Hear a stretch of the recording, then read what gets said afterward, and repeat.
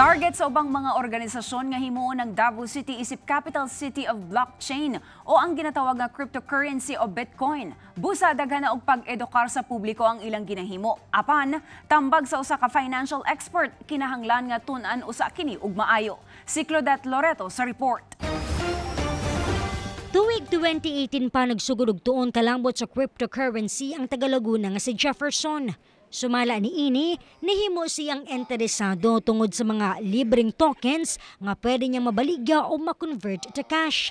Ang pag-explore sa cryptocurrencies nakatabang sa iyang pinansyal nga panginahanglan niadtong nag-eskwela pa siya sa kolehiyo.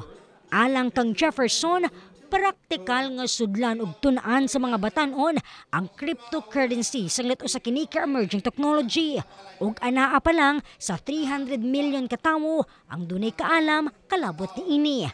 Sa maong teknolohiya, pwedeng mahimong trader o di ka investor. Kung halimbawa ikaw naman ay trader, so nagbabase ang kikitain mo sa kung paano ka manalo or matalo. Diba? Ganun din sa ibang sa investing.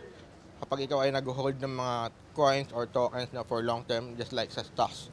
So, depende pa rin ang magiging income mo sa price or sa value na ma-accumulate na over time. Ug aron nga mas mapalawman ang kaalam sa publiko mahitungod sa bag-o nga teknolohiya, gidala mismo sa Davao City karong bulana ang Bull or Bear Philippine Web3 debate. Dinhi gituki ang managlahi nga issue. Ug usa niini kung angay ba nga i-adapt kung maghimo ang nasod og central bank digital currency sama sa nasod China, India ug Singapore sa Asia. Ginalantaw Sabado kung tabang ang event aron nga mas mahatagan og kumpiyansa ang publiko kalabot sa ginatawag nga Web3 nga sumala sa eksperto o sa kaklase sa decentralized internet. Target sab sa ubang organisasyon nga mahimo ang Davao City isip capital city of blockchain. This is the right time, to educate ourselves into a Web3 space.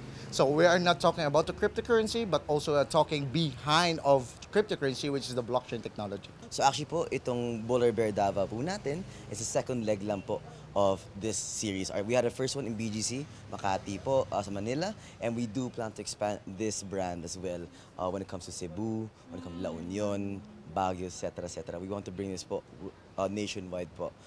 Apan, alang sa ubang eksperto, nagpabilin nga komplikado ang blockchain kung ginatawag nga advanced database mechanism. Hinuon usa sa mga kinaiya sa blockchain, transparency. Og tungod decentralized, walay usa ka tawo kun kumpanya ang magmonopolize kung mag-inusarang manag-iyan ini.